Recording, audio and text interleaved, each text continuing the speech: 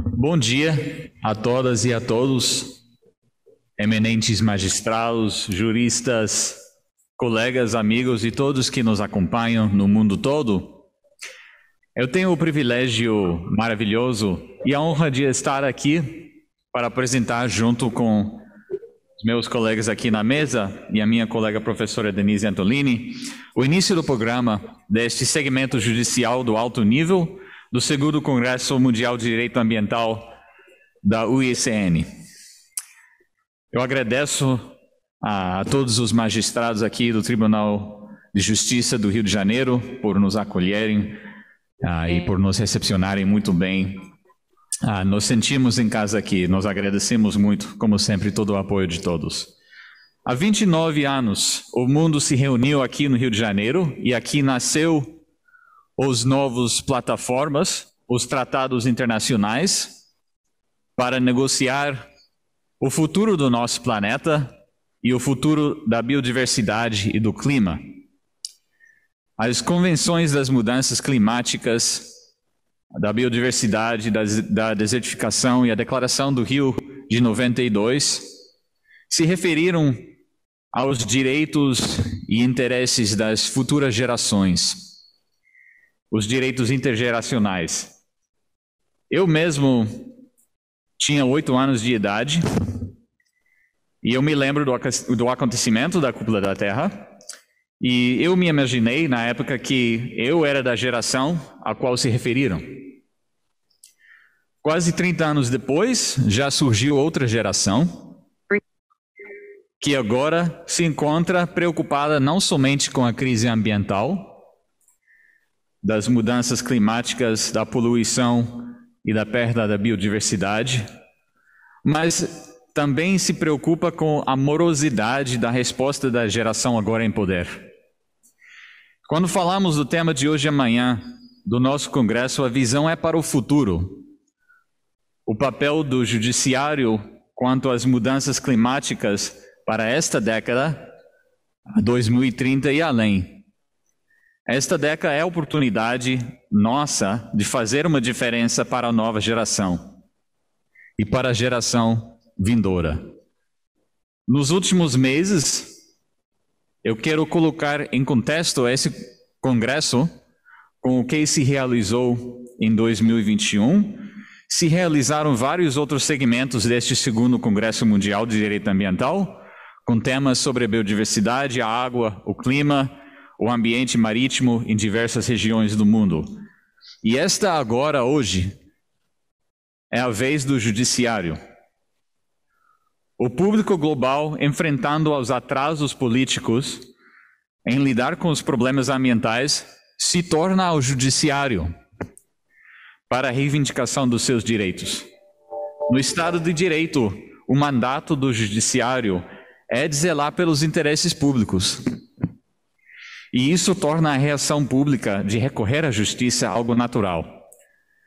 A maioria das constituições do mundo reconhece ao direito humano ao meio ambiente, como a Constituição do Brasil, e recentemente o Conselho de Direitos Humanos da ONU também reconheceu esse direito.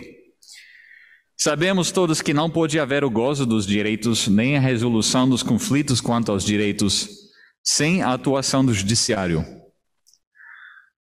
Verdadeiramente, o mundo e o nosso futuro está em suas mãos.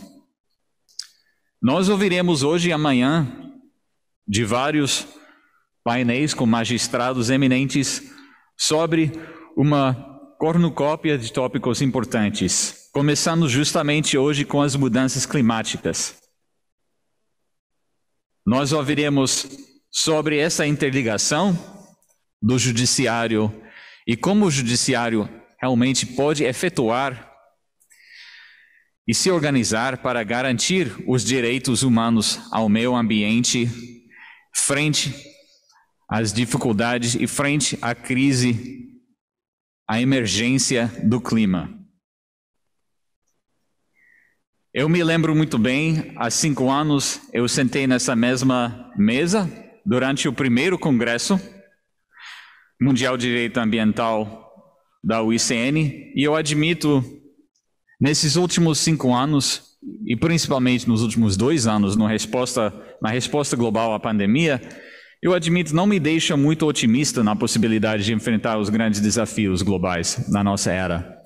Então, eu espero aqui, durante esse dia, hoje e amanhã, que nós possamos tomar alguns passos com esperança para realmente formar uma agenda para o judiciário com ideias que podem valer para esta década, até 2030. Então, eu agradeço muito a participação de todos os senhores e senhoras aqui, todos os magistrados que vão nos falar, e eu espero que possa ser um dia frutífero de debates importantes para o nosso futuro, não somente para a minha geração, para outras que vêm no futuro. Muito obrigado e passo a palavra agora de volta.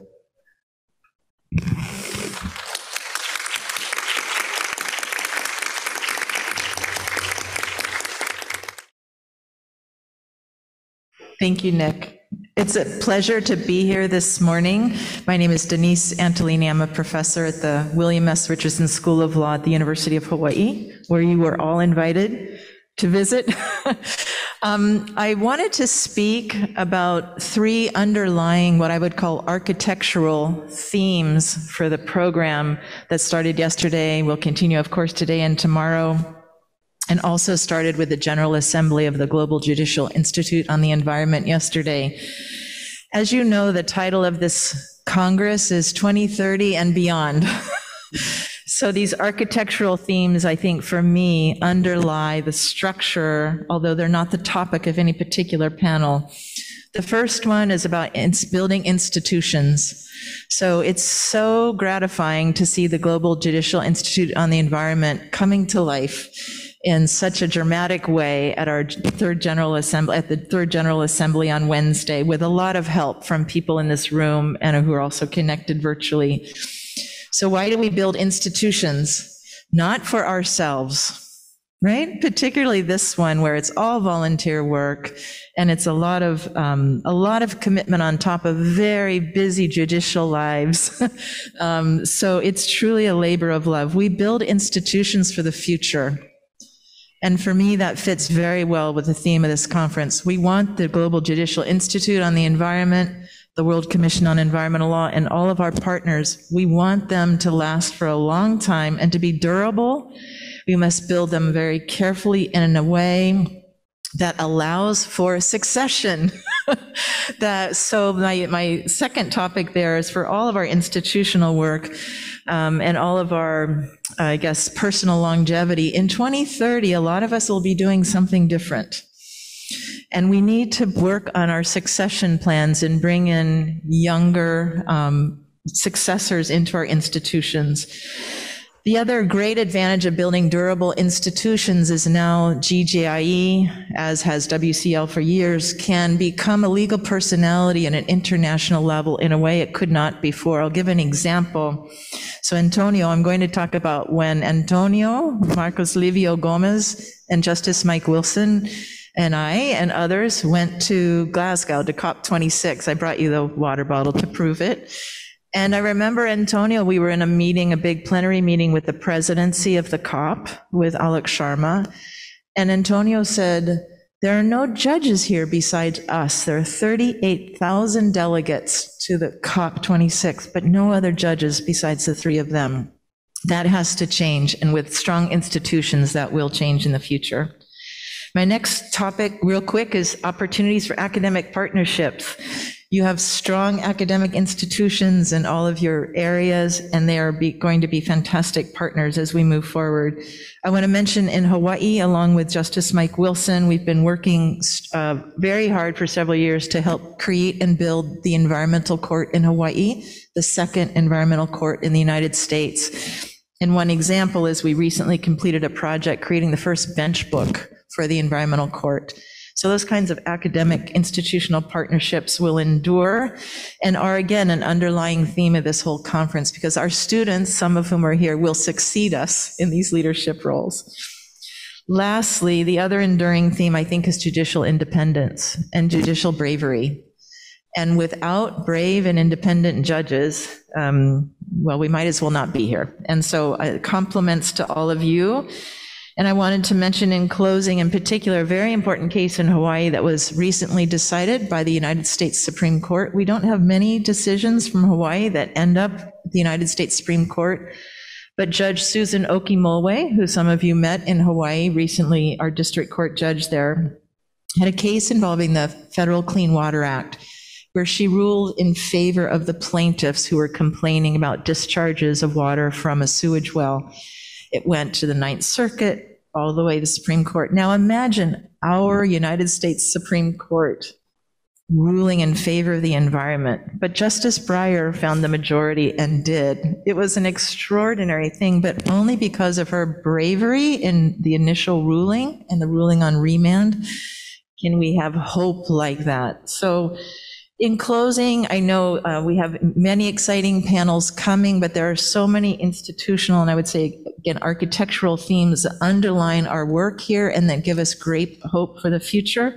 You will hear from Nick and myself at the end of the program, but we wanted to give you a flavor of what's coming. So thank you very much.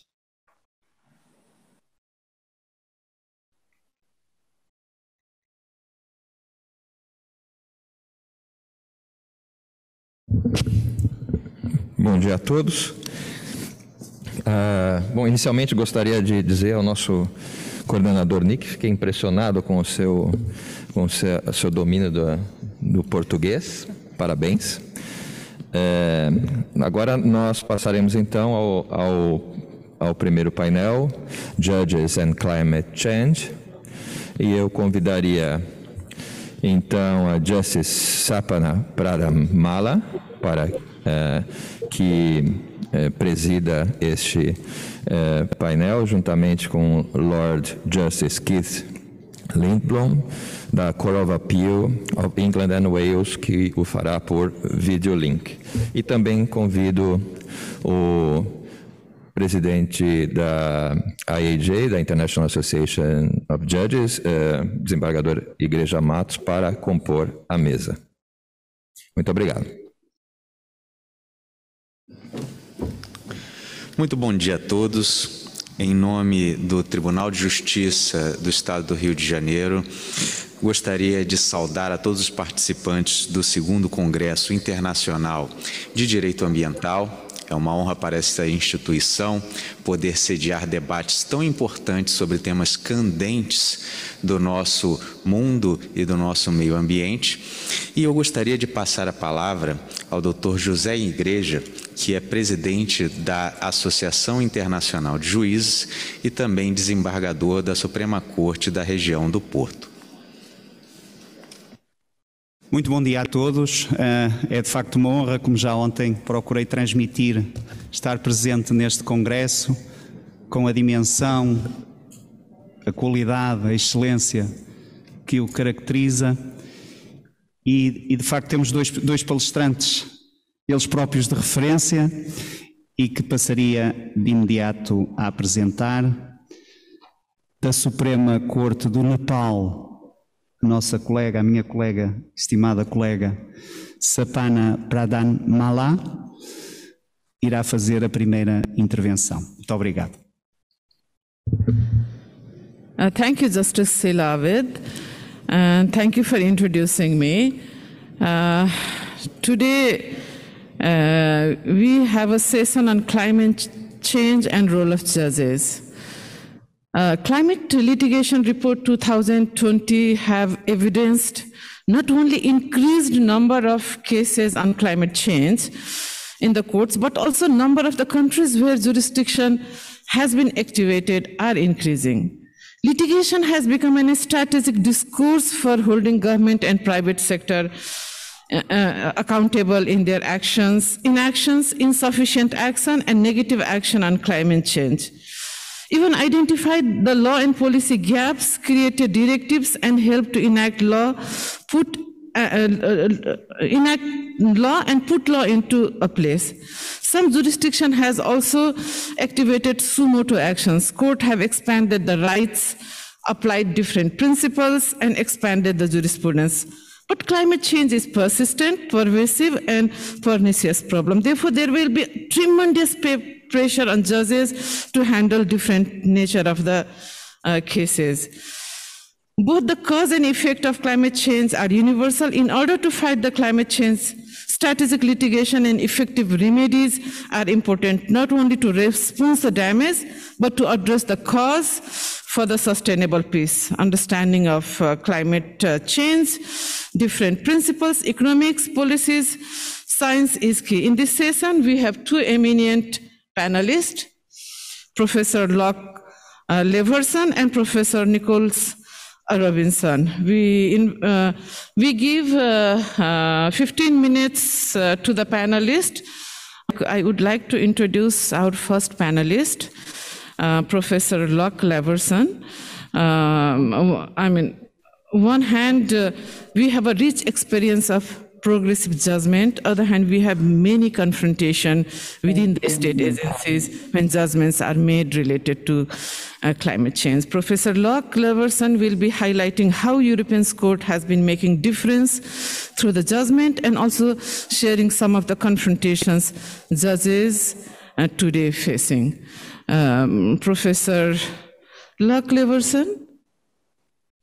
Thank you. I'm glad that I can be heard and I hope seen by those who wish to see me. I'm delighted to be here. I will not add to the introductory remarks already made by my colleague, Justice Sapana Pradhan-Malla, except, if I may, to make a few scene-setting remarks for this morning's session, if that would be convenient. It is, I think, especially fitting that we should be meeting today to discuss issues pertaining to the law as it relates to climate change in many different national jurisdictions. We come together at a moment when environmental law and environmental policy, in particular as they bear on climate change, are at the forefront of the world's attention. The agreements made at COP26 may shape the future of the planet. Against this background, it seems highly appropriate that experienced jurists and academics from different jurisdictions and with different legal and judicial perspectives should be meeting to discuss the environmental rule of law and the challenges faced by courts throughout the world in litigation relating to climate change and to the protection of biodiversity. Of course, as the judges among us will remind ourselves, our role as judiciary is very different from that of the policymakers and legislators who gathered recently in Glasgow. The future of the world's climate may depend on the extent to which it is valued and made a priority by them, the policymakers and legislators. We, however, as judges, have a different, though still vital part to play in maintaining judicial integrity and judicial independence, in providing equal and fair access to environmental justice, in hearing and determining justiciable claims whose subject matter affects climate change, in explaining and upholding the environmental rule of law, the rule of law, that is, as it pertains to the natural and man-made environment, in ensuring that the law as it bears on climate change is properly understood and consistently applied, and in making reasoned and evidence-based decisions on the specific environmental issues we are called upon to decide. Our role as judges is to do justice, fearlessly and without favor. We all have that in common, whichever jurisdiction we work in. Our contribution as judges, lies in the power of our reasoned decision-making in every case we hear on the factual and legal issues in that particular case. That is how we are able to make a proper impact on the administrative and institutional processes affecting the environment and its protection, and affecting climate change. Upholding the environmental rule of law is, in my view, itself a great endeavor whose success is for us as judges to achieve. I am sure that this morning's proceedings will demonstrate our shared commitment to that endeavor and the strong collegial spirit between us. Thank you. Thank you, Lord Keith, for introducing the session subject and also setting the context. Now I would like to invite Professor Luc Lavrysen. Before I give mic to him, I would like to introduce him briefly. Professor Luc Lavrysen holds PhD in environmental law. He has been law clerk at the Belgian Constitutional Court in Brussels. Then he became a state councillor to the Supreme Court Administrative Court, then elevated as a president of Belgian Constitutional Court. He has been visiting professor in different universities on environmental law, and until 2 months back, he has been director to Center for Environmental and Energy Law. He has also been chief editor of one of the Belgian leading environmental law magazine called Schrift voor Milieurecht, and also chaired the working group that produced policy for the Belgian Federal Council for the Sustainable Development. He is now a professor. He is also president of EU Forum of Judges for the Environmental Justice and member of the board of the Global Judicial Institute on Environment. Sir, Professor Luc Lavrysen, now the floor is yours. I invite you to speak. So thank you very much. Can you hear and see me and my slides? Okay, so maybe some years back in time, in 2017, we organized in Oxford during the European Union Forum of Judges annual conference on climate change. And at that time, we saw in Europe a gradual development of climate justice in some European Union member states and at the level of the European Union. But looking at these cases, one could say that those cases were dealing mostly with very specific, often quite technical aspects of climate legislation.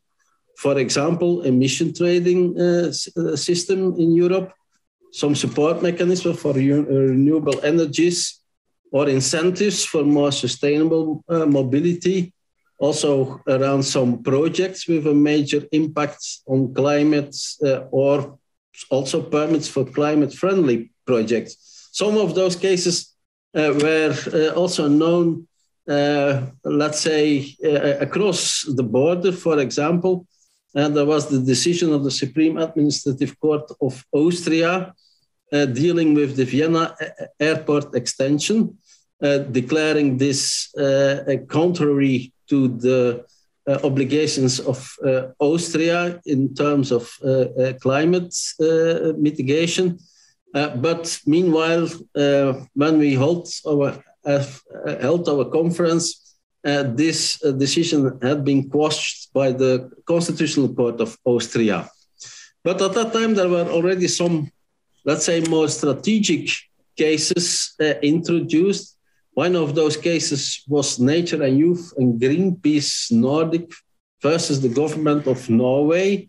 And that case dealt with 13 new oil and gas licenses in new areas of the Arctic Barents Sea. And it is only recently, end of last year, that there came, after first instance appeal, a final decision of the Supreme Court of Norway. Finally, the case has been dismissed. because the court was of the opinion that future emissions from exported oil are too uncertain to prevent granting of these licenses on the basis of constitutional rights. But as such, the constitutional right was recognized as being a legal basis for climate litigation. And of course, there was already the well-known Urgenda case from the Netherlands. Urgenda is a relatively small foundation, an environmental NGO, and together with 9 individuals, it had introduced already in 2013, that's before the Paris Agreement, a civil procedure against the state of the Netherlands. And this case was based on the civil code, more particularly the Dutch civil code, based on the fault-based civil liability. And the claim of Urgenda was that the state has acted wrongly and negligently by not taking sufficient measures to reduce carbon dioxide emissions. And they requested an injunction from the court, a reduction of those emissions with 25 to 40% compared with 1990 levels before the end of 2020. And this should be compared with the legal obligation under European law at that moment, in which the Netherlands had to reduce its emissions with 16% only towards the end of 2020. And so there was already a judgment of the Tribunal of The Hague, in which that court ordered that the state had to reduce its emissions with 25% before the end of 2020. That judgment has been criticized in the Netherlands, but also in other countries in Europe. And the critics were mainly based on the arguments of the separation of powers. So a lot of scholars were of the opinion that the court was not respecting the separation of powers, that the court was taking the seat of the executive or the legislator. And also the scientific foundation was questioned. Why 25% reduction for the Netherlands towards the end of 2020? What is the scientific basis of that? So the case, the decision has been appealed by the state of the Netherlands, but the Court of Appeal of The Hague in 2018 confirmed the decision, but mainly on another legal basis. And the main legal basis are now the Articles 2 and 8 of the European Convention on Human Rights. And it's established case law, also from the European Court of Human Rights, that the state has a positive obligation to protect life of citizens under its jurisdiction on the basis of those provisions. And the Court of Appeal held that that's applicable to all activities, public and non-public, and certainly also for inherent dangerous industrial activities. And based on the IPCC reports and the different COPs under the United Nations Framework Convention on Climate Change, the court said we face a dangerous climate change crisis. There are serious risks for life and health for current generation of residents of the Netherlands. So the state acted contrary to the duty of diligence by failing to further reduce its emissions. And so the injunction given by the Court of First Instance has been confirmed. But also now criticism state, mainly again on the separation of powers. So the case has been appealed to the Supreme Court of the Netherlands, the Hoge Raad. And before the Hoge Raad gave its final verdict, there was a very detailed opinion of two advocates generals of the Supreme Court of the Netherlands going into that argument and arguing that the separation of powers was respected in that case. And so in December 2019, the decision has been confirmed again. So the Supreme Court stressed that there is a broad consensus that developed countries should reduce their emissions with 25% by the end of 2020. And the court explained why there was no violation of the separation of powers by imposing a result-based injunction. The court held that judges should provide legal protection as an essential element of the democratic rule of law.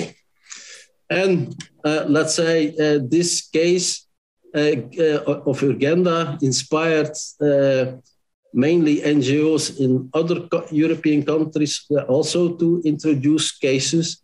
In Belgium, there was the so-called Klimaatzaak, which was introduced by a small NGO together with 11 people who were very well known in the media, together with 55,000 co-claimants.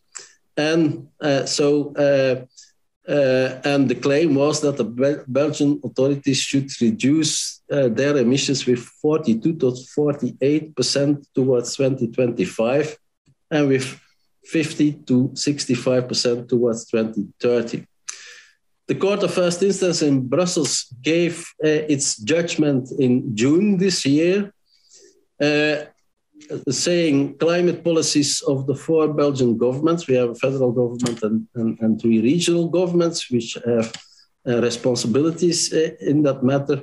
They violated the Articles 2 and 8 of the European Convention on Human Rights in not reducing sufficiently, but, and that's the difference with the Uganda case, no reduction target was imposed because the Court of First Instance believed that in imposing such a reduction, they will not respect the separation of powers. And that's the reason why, meanwhile, the environmental NGO has appealed the case, and the case will go further. We have also cases in Spain. In France, we have 2 important cases. In Ireland, we had the case of Friends of the Irish Environment, where the Supreme Court gave a final judgment in July 2020, last year.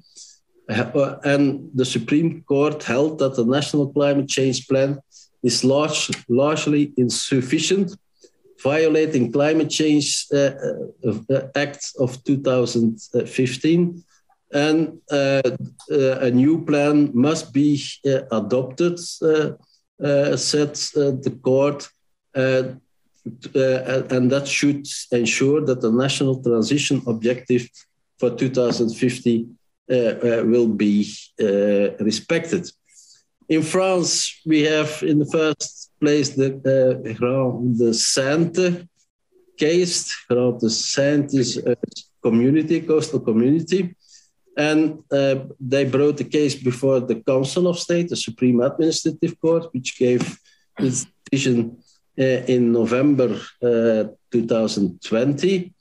The Council of State was of the opinion that this local community has standing because it is particularly vulnerable for the consequences of climate change.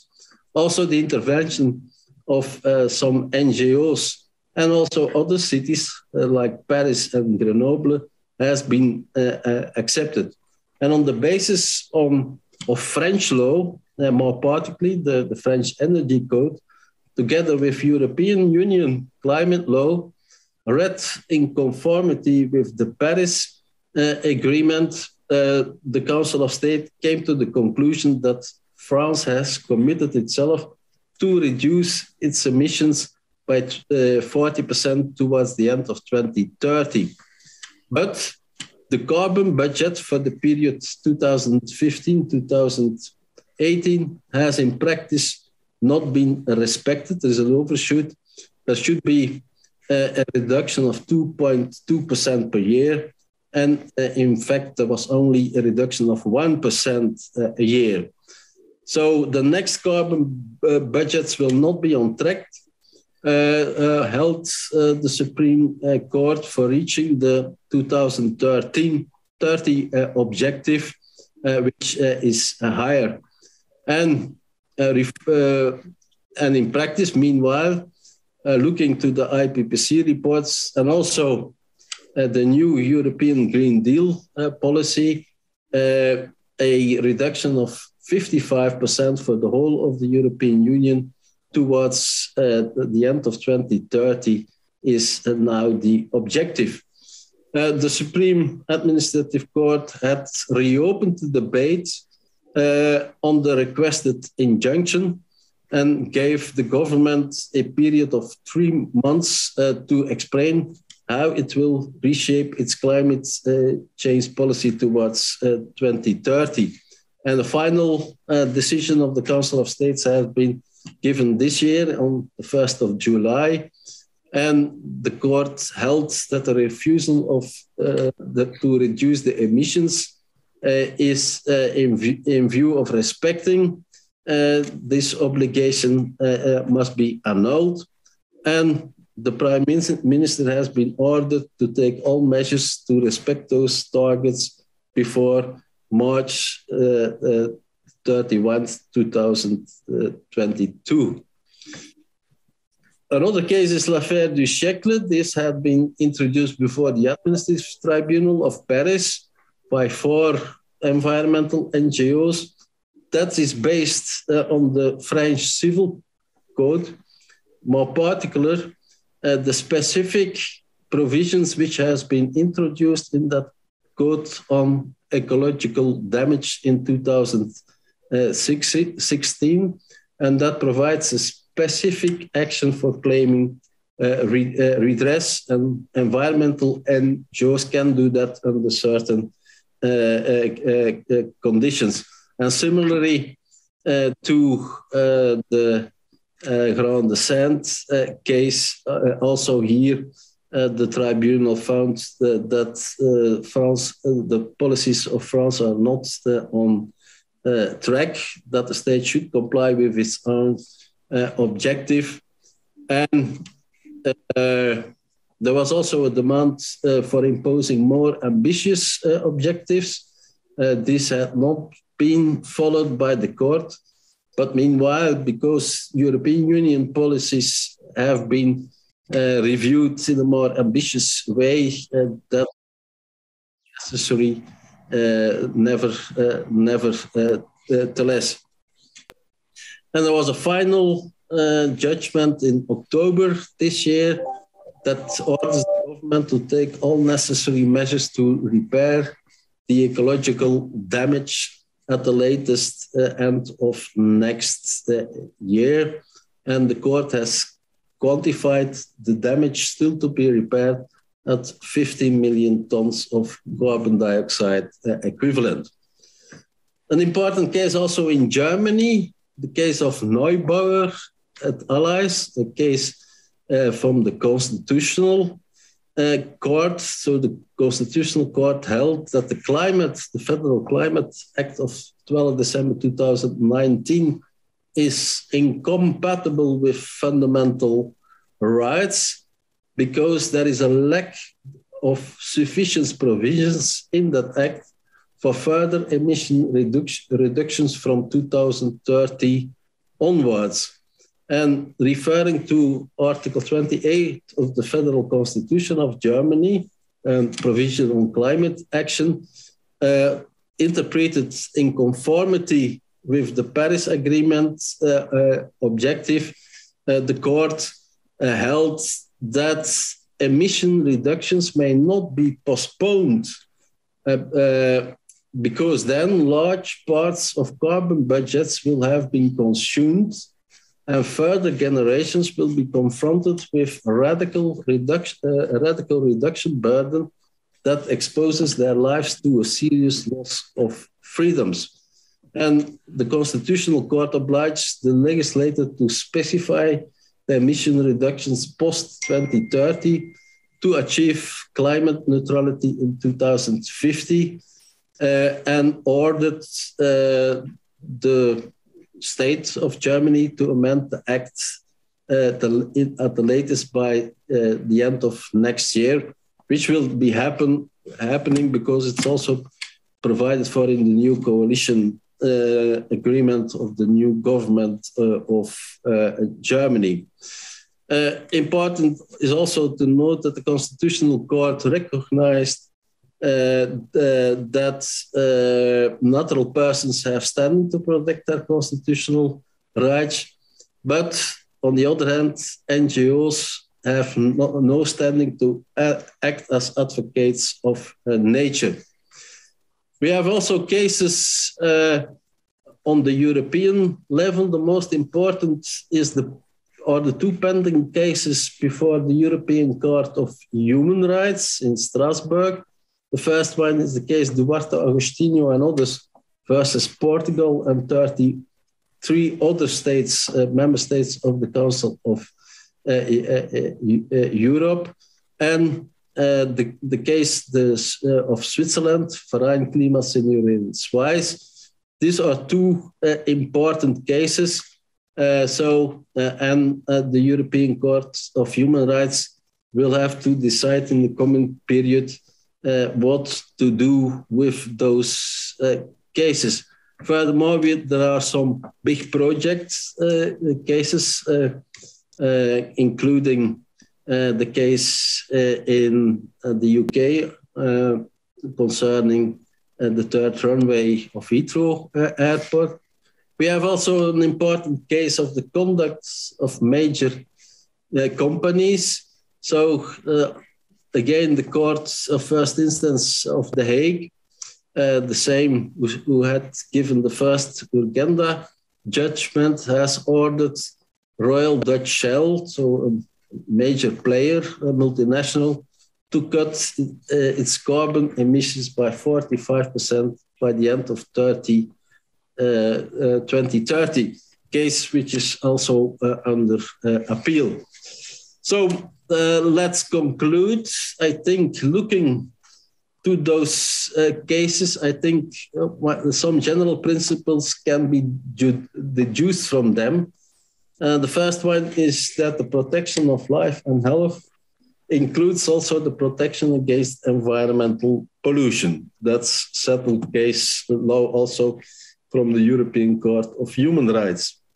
Secondly, human rights constitute a positive obligation to protect against environmental harm, including the harm resulting from climate change.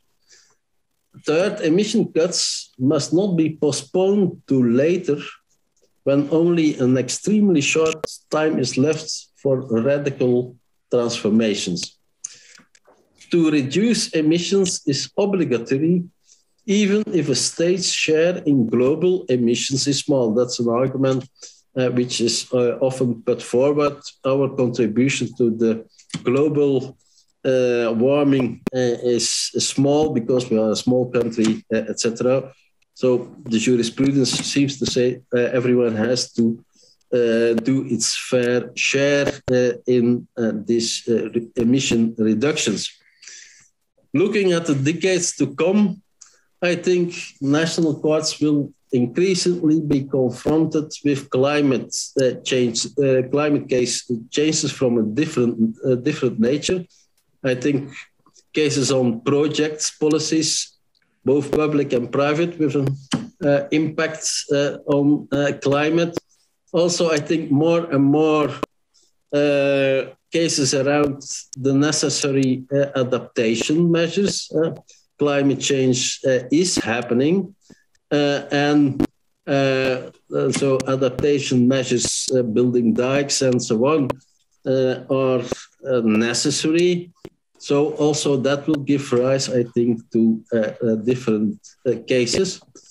Also, the public responses to emergencies will be resulting in cases. We have seen it last summer with the floodings in Germany, in Belgium, partially in the Netherlands. So there are criminal cases ongoing, both in Germany and in Belgium, on the question, has the government acted sufficiently prompt to alert the population to evacuate, etc. A further question will be, so we have now different judgments saying a state should do more, but how to enforce those judgments, imposing reduction targets. And if a plan is made by the government to try to meet these targets, what if the implementation of those plans is not what it should be? So I think a lot of enforcement cases will come also on. And finally, I think it's very important, I think, for Europe, but probably also in other parts of the world. So I mentioned that there are two important, meanwhile three, because also the Norwegian case has been meanwhile brought to the European Court of Human Rights. So will that court bring clarity on the use of Article 2 and 8 of the European Convention of Human Rights in climate cases? So I think that's will be a very important judgment if Professor, sorry for interruption because we are going out of time. Could you please? Yes, this was just my last word. So thank you. Okay, thank you. Sorry for intervention, Professor Lavrysen, for sharing your rich experience with European courts, European human rights courts. This rich experience will really be useful for the lawyers and judges of the world in their litigation strategy. Now, without delay, I would like to invite Professor Nicholas A. Robinson, a well-known personality, pillar of environmental justice. He has been twice elected as a chair of IUCN World Commission on Environmental Law, and he is currently Executive Governor of International Council of Environmental Law. He has written many books on environmental justice and currently teaching and researching with a specific focus on comparative environmental law regarding environmental impact assessment, zoonosis, and emerging infectious disease and biodiversity. Professor Robinson, please, it's time to present your topic. Professor Robinson. Thank you very much, Justice Sapana. It's a great honor to be here virtually in Rio de Janeiro with you all. It's a superb venue for this conference. I've been privileged to speak in this hall, and I'm sorry I'm only able to come this year virtually. But I will speak not so much as my friend Justice Professor Luc Lavrysen has about the existing cases, but rather about the law that a court applies and the remedies, in particular the remedies that a court can fashion when a case comes before it. The cases will come on any number of legal issues, as Lord Justice Keith Lindblom has indicated in his introduction. But once they're there, the remedies that have to be crafted will be, of course, proposed by the lawyers before the court. But the court needs to have a comprehensive view of the remedies appropriate for dealing with climate change, because climate change is everywhere. It's not in a narrow confine of just the litigation that arises. First, I would say many of the enforcement actions that you will undertake will deal with climate. So that when you deal with air pollution, abating air pollution as statutes require will help with climate change. It will reduce greenhouse gas emissions as well as protect the immediate public health of individuals. Secondly, when you deal with water pollution or other kinds of chemical pollution, this is damaging flora and fauna. This is damaging the ecology of an area. And if we are to have photosynthesis work, if we are to have our plants absorb carbon out of the atmosphere and sequester it into the woody pulp of the plants and the roots, we have to have a clean environment. Plants need to have the space for health as well as people having the space for health, because a healthy plant life is going to make it easier for humans to have more fresh air and less climate change. So I would say in your traditional enforcement of environmental law, you are already helping the climate crisis. But there are more specific remedies that also can be fashioned. And I will give you an example. Every nation in the world, virtually every nation, has adopted national legislation requiring the use of environmental impact assessment. Environmental impact assessment, or EIA, is a methodology by which an administrative agency or a local authority must evaluate the environmental consequences of the proposed action, both direct and indirect. It must identify options, alternatives to the proposed action that would have less of a severe environmental impact. And then usually it mandates that the governmental authorities select a pathway forward for their project which has the least harm to the environment, or they can offset that harm somehow by compensating in another area of their authority. For instance, if a part of a road has to go through a park and somehow that's allowed, then they must expand another park, the territory of another park, to compensate for the loss of the land in the first park. Now, EIA was required in 1992 in the Rio Declaration on Environment and Development. Principle 17 states clearly that every nation, every state shall use environmental impact assessment in its decision-making. And this includes the participation of the public, as Rio Principle 10 indicated. The public has much to contribute to an environmental impact assessment analysis by a governmental authority.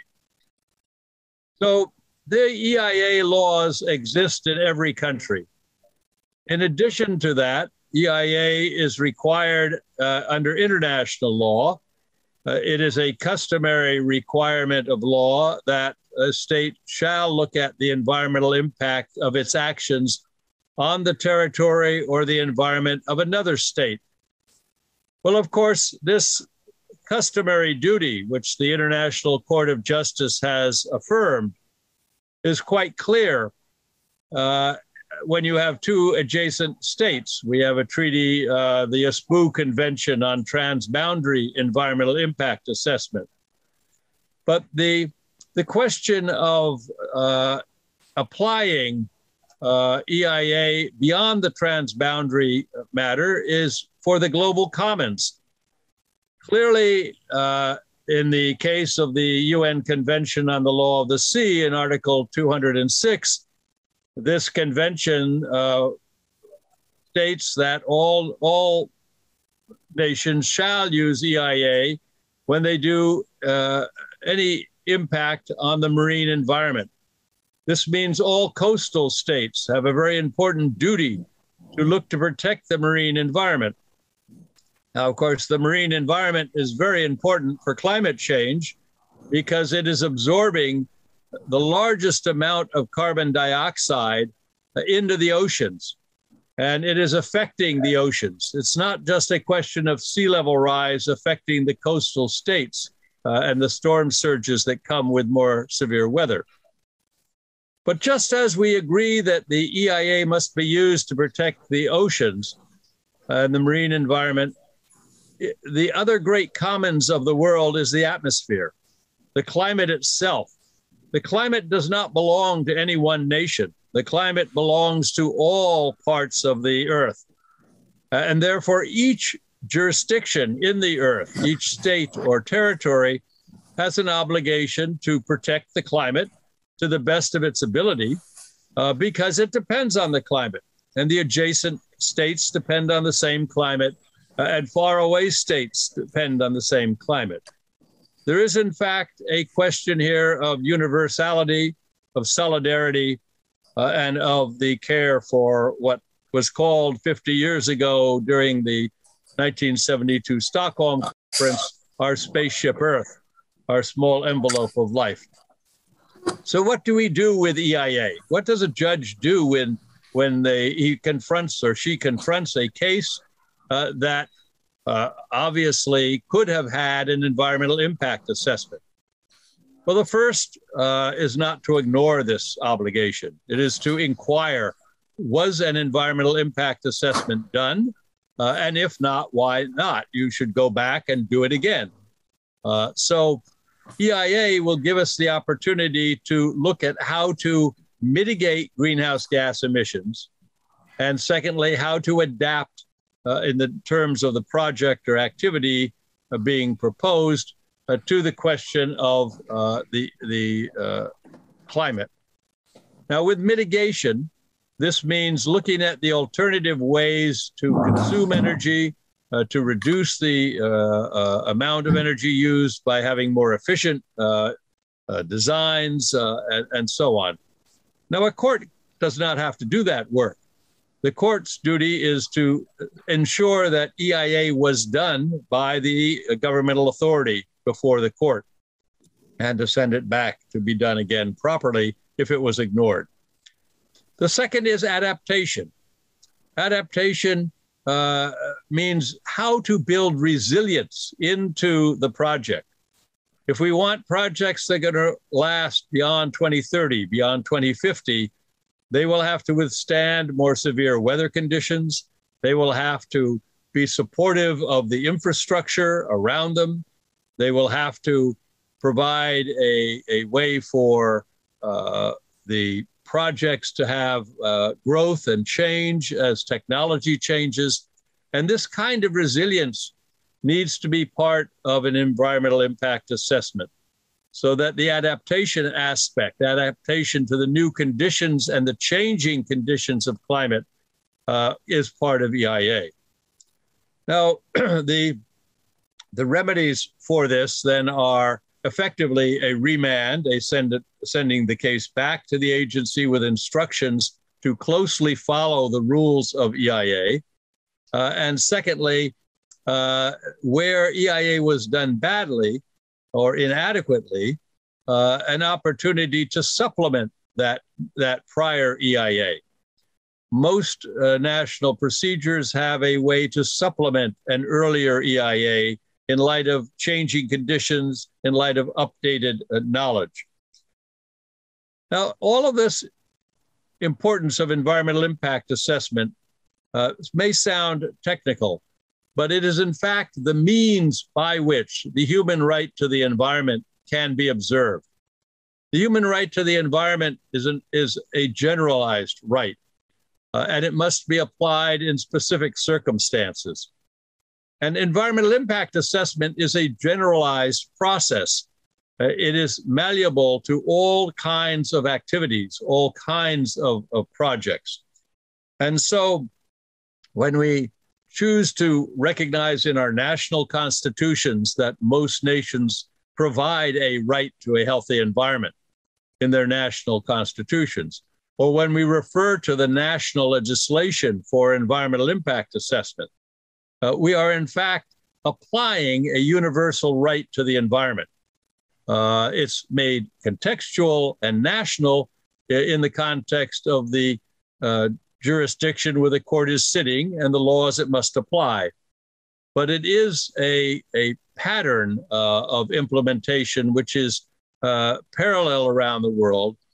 And that means that the comparative environmental law analysis that was so brilliantly presented just now by Luc Lavrysen, that becomes a very valuable reference point for courts in every country. It will be interpreted differently in each country, but it will follow a congruent pathway forward. I would suggest also that the jurisprudence that others will be talking about in this symposium and already have, such as the principle in dubio pro natura, can be implemented through environmental impact assessment. It's necessary, since EIA involves all jurisdictions, to bring it together. With those suggestions as to the kinds of remedies a court should be looking at or familiar with as it tries to deal with environmental questions before it, I will conclude. I wish you all the best in this extraordinary conference, and I congratulate the organizers, and I'm grateful to all of the co-sponsors of this meeting for having such a successful global gathering. Thank you very much.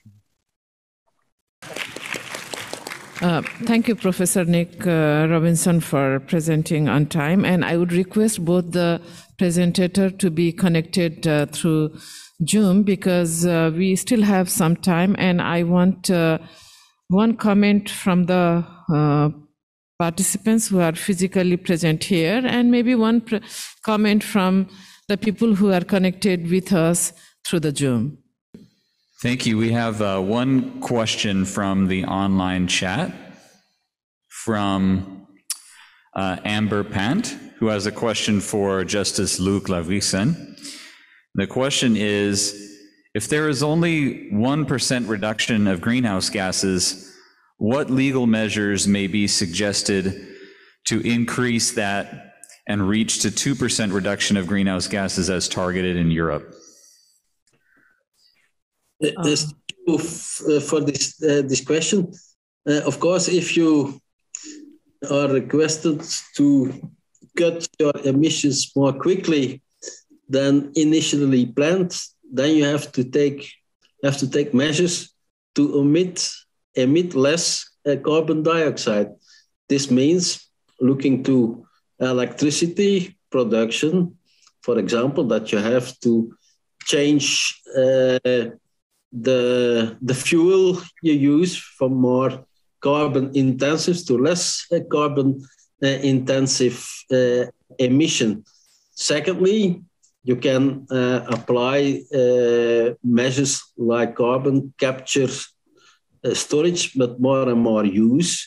So capture the carbon and use it as a product under certain circumstances.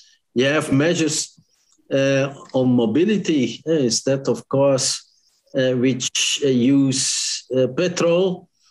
You can go for electrification and so on and so on. So that's what, for example, is under discussion now in the European Union.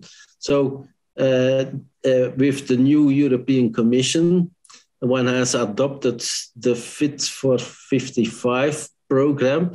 This means that the European Union likes to reduce its emissions towards the end of 2030 with 55% compared with the 1990 levels. This has been laid down earlier this year in this new European Union climate law, and now one is discussing on the full package of legal measures in all kinds. We have also measures on energy efficiency, on buildings and insulation of buildings, and so on. So this whole package is now under discussion on the European level. But coming back to the Uganda case and also to the French cases, there the judges haven't said, because deciding which measures should be taken and as a consequence, which stakeholders have to do this or that, and how to guarantee social justice in all this, that's a matter of politics. So that's the main message, I think, from the Uganda case, that the Supreme Court of the Netherlands say, as a judge, based on Articles 2 and 8 of the European Convention on Human Rights, we can say you must do more than you're doing now. Otherwise, you do not respect the positive obligation to protect your people. But what exactly you should do, which measures you should take, which combination, which mix, who has to pay for what, etc., that's a political matter. We will not go into that. That's up to the government, to the legislator to decide about this. That's the way, let's say, in the Uganda case, and also I think in the German case, in the French case, that the judges try to respect the separation of powers. Thank you. Thank you, Professor Lavrysen. We have one question from Judge Bruno. Please. Hello, good morning. First, I'd like to thank both of the speakers for the amazing lectures we've heard from them. And it's actually two questions that I have for Professor Nicholas Robinson, because he mentioned the environmental impact assessment. And first, I'd like to know if this is mandatory only at the federal level, or if there's some kind of mandatory impact assessment at the state level too. And second, whether or not judges should be allowed to review the conclusion of this assessment. Well, thank you very much, Judge, for those very interesting questions. Generally, the obligation to do EIA under national legislation depends upon the structure of the state, so that in a federal state like Brazil or the United States, there is a federal EIA obligation under a federal statute. In the US, it's the National Environmental Policy Act. But states also adopt their own state legislation. So if the lead agency or the principal government authority is a state agency, there must be a state EIA law. But of course, this changes if the right to the environment is invoked, because under the right to the environment, anyone in the world has an expectation that the atmosphere will be protected by the governments around the world. So even if a state does not have EIA legislation, Principle 21 of the Rio Declaration, soft law obligation, says you shall do EIA, but the right to the environment says you shall protect the environment. So depending upon the facts of the case and the issues before the court, one could argue that an EIA obligation has become a customary law obligation within nations, as well as throughout the family of nations. So in a narrow way, you must have a statute, an EIA statute, but I think the expansion of remedies is going to require courts to apply the right to the environment in terms of the remedies appropriate for the right to be respected. And those remedies, of course, can include EIA.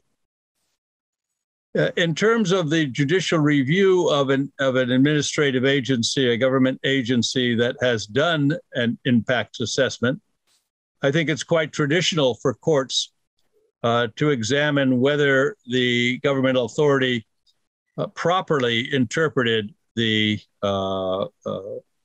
issues before it.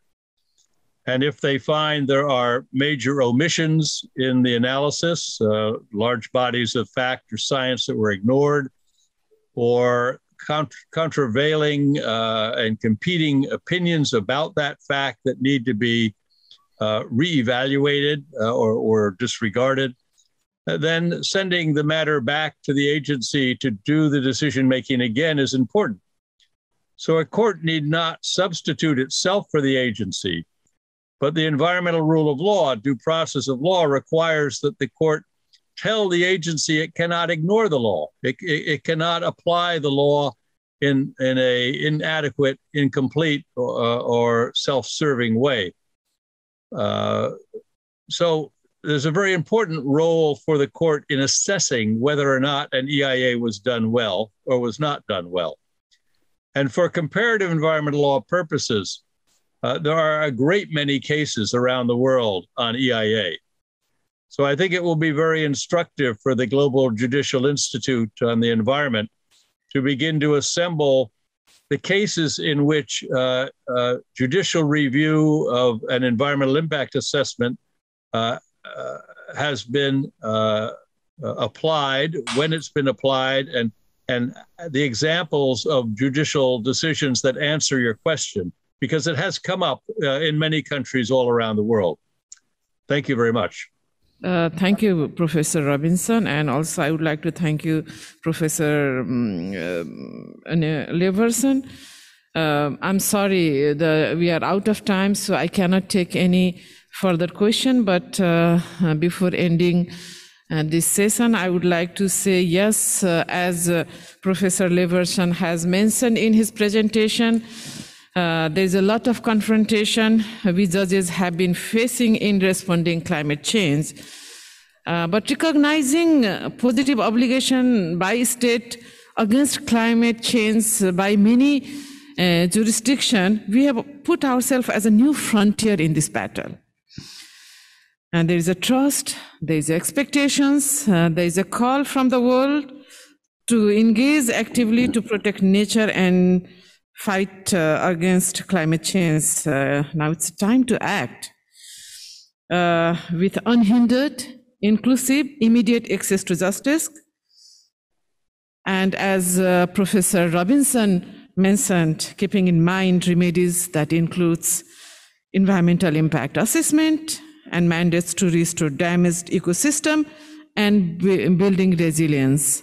Thank you so much for listening and participating actively. Thank you to the people who have questions. Especially, I would like to thank you, Judge Bruno and Dr. Amar Pant for contributing through your comments and questions. Thank you.